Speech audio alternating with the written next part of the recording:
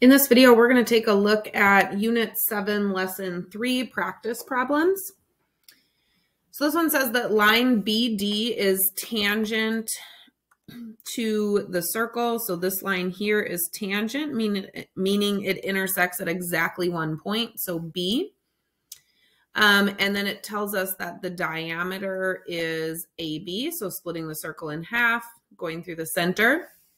Explain why the measure of angle BCA is equal to the measure of ABD. So let me just kind of highlight those. So we're looking at this angle. Why is this angle equal to this one?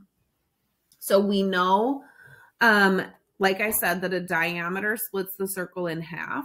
So we know that this arc right here from A all the way around to B, I should probably pick a different color. So this arc right here all the way around is half the circle. So this arc right here is 180 degrees.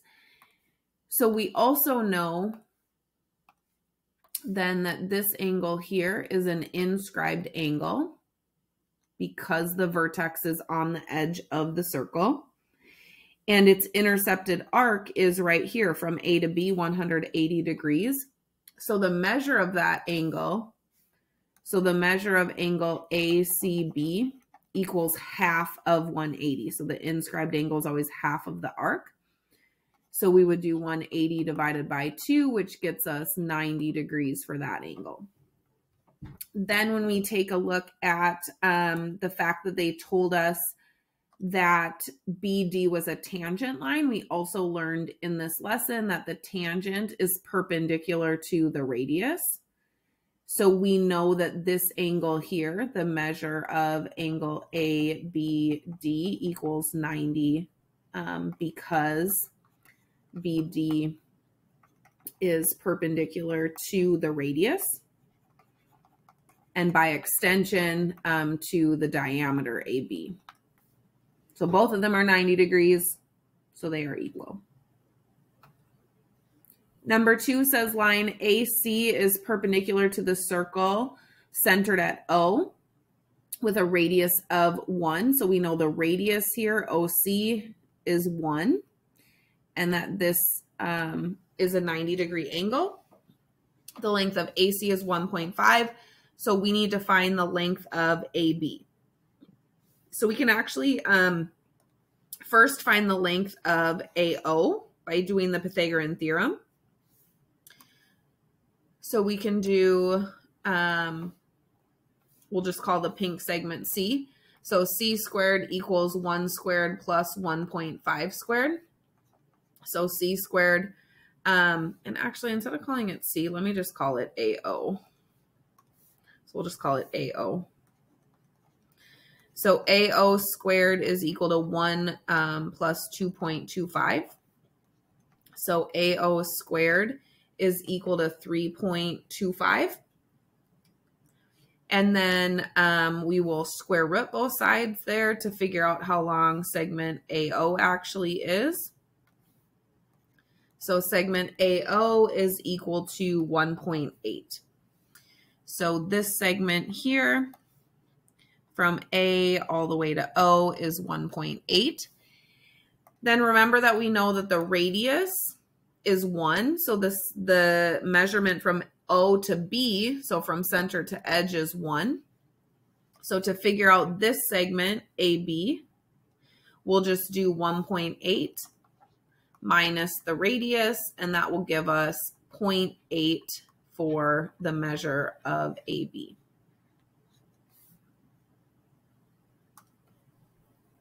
Number 3, line PD is tangent to the circle. So we've got this line right here is tangent to the circle. The circle has a radius of 1 unit. Okay, so I'll just label one of these as, well, we could label all of them. So OD is 1, AO is 1, and OC is 1. The length of PD is 1.2 inches, and the length of AB is 1.7. Those are all labeled. Which point on the circle is closest to point P? So we want to find the closest to point P right here. So we can take a look at splitting this into a few right triangles. So let me get this on here. So if we take a look at this right triangle, we can do basically what we did in the last problem to figure out how far, what the length of PC is. So we know the legs here. So tangent to a circle means that it is perpendicular to the radius. So we will be able to do the Pythagorean theorem to find the length of this hypotenuse, and then we'll be able to subtract 1 to get PC. So PO squared is equal to 1 squared plus 1.2 squared. So PO squared is equal to 1 plus 1.44. So PO squared is equal to 2.44, and then we'll square root that. So we get that PO is equal to 1.56. So again, that's this whole green segment. So then if we subtract off 1, we will get just this length right here of PC. Okay, so PC is equal to 0.56, meaning that C is 0.56 units away from point P. So now we will repeat this process for this larger triangle here. Let me get this drawn. So we'll repeat this for this right triangle. So we've got the diameter with the tangent, which is also perpendicular. So for this one, this length right here is 2. Okay, so we're going to be finding PA, the hypotenuse. So PA squared is equal to AD, which is 2, the diameter, squared plus this length here, 1.2 squared. So we have PA squared equals 4 plus 1.44. And then PA is equal to 5.44. So PA squared. So then square root both sides to solve for just PA. So that is 2.33. So now that is this whole segment. So we'll subtract off this 1.7, which is the distance from A to B. And that will give us just the length of PB. So 2.33 minus 1.7 gives us 0.63. And so then we can see that C is actually closer. So B is 0.63 away from P, and C is 0.56. So C is closer.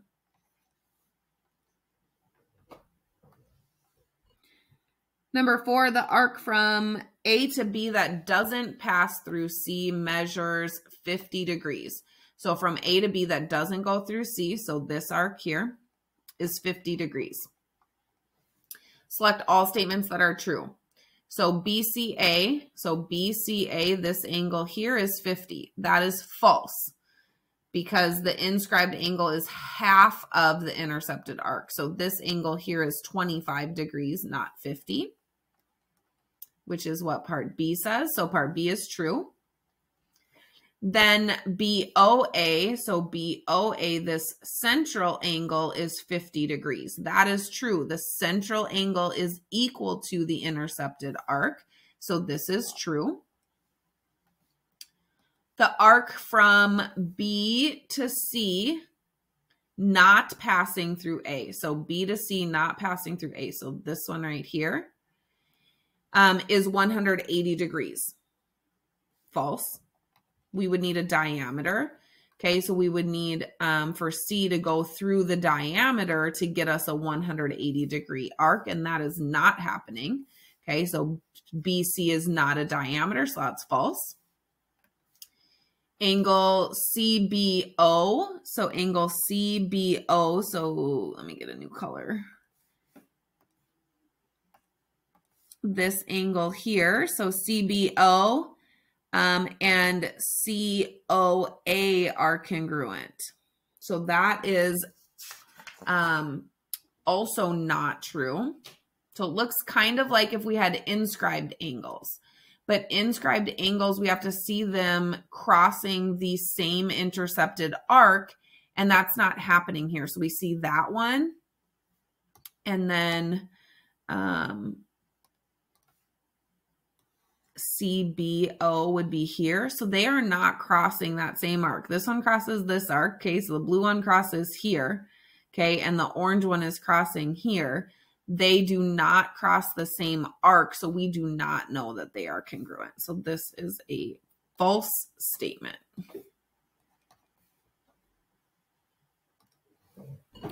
Chords AC and DB intersect at point E. List 3 pairs of angles that must be congruent. Okay, so we know that if they intercept the same arc, okay, so these two, this angle intercepts arc DC. So does this angle. Okay, so this angle here and this angle here are congruent to each other. Okay, so let's name those. So angle DAC is congruent to angle DBC because they're both intercepting this same arc DC. So we would have that arc for both of them, so they would be congruent. Let's look for another. So we need 3 pairs. So we could also go the backwards version of that using AB as the arc. So we could go ADB, okay, and ACB.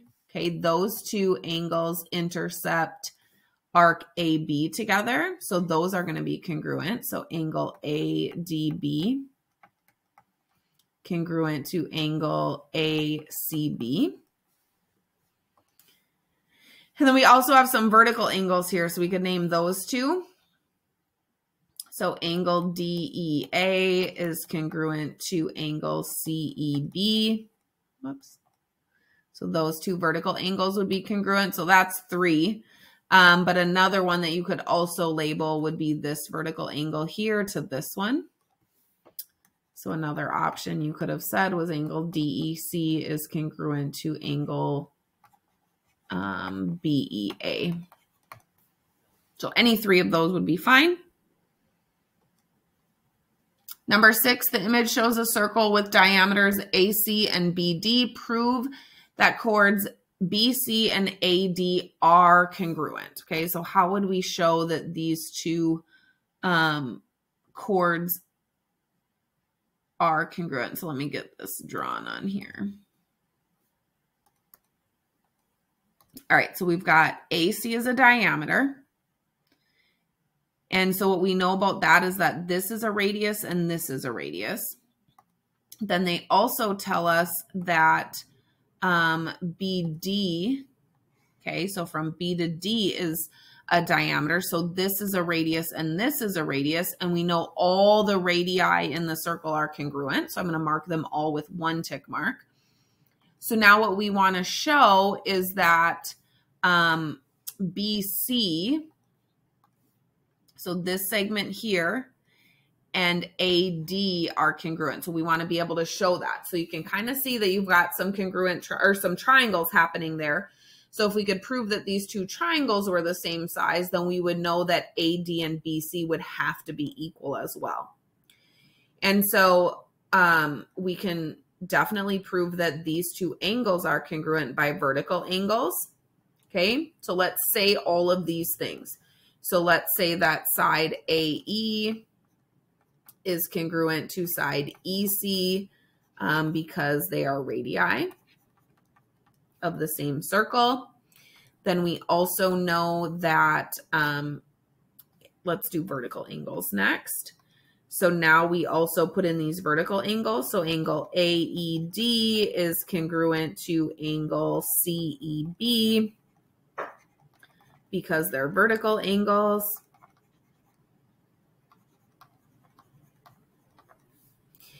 And then we also know that DE is congruent to EB because they are radii. And then this is enough to prove that the two triangles are congruent. So triangle AED, so I went the orange segment to the green segment and then closed, is congruent to the orange segment to green, so CEB, by side, angle side. Therefore, since the triangles are congruent, we know that their corresponding parts are congruent. So then we know that AD is congruent to BC because they are corresponding parts of congruent triangles. So they must be congruent.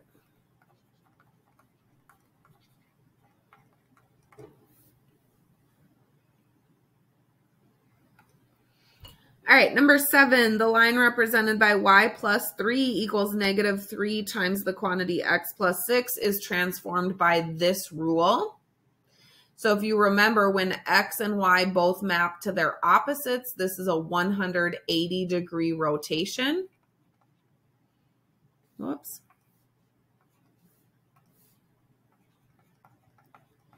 So a 180-degree rotation will take lines parallel to themselves.